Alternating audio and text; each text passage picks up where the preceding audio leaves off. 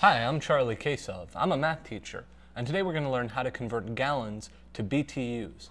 Now, first, a gallon is a unit of measurement of volume, and BTUs are British thermal units, and that's a measurement of heat energy.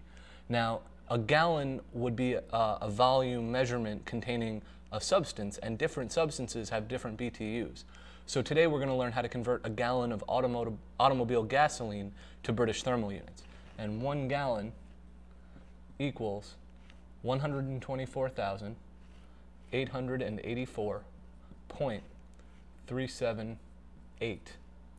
BTUs, or British thermal units. Now, a British thermal unit, just because it's called British, doesn't mean the British actually use it anymore. Mostly it's the Americans who use it, just like gallons.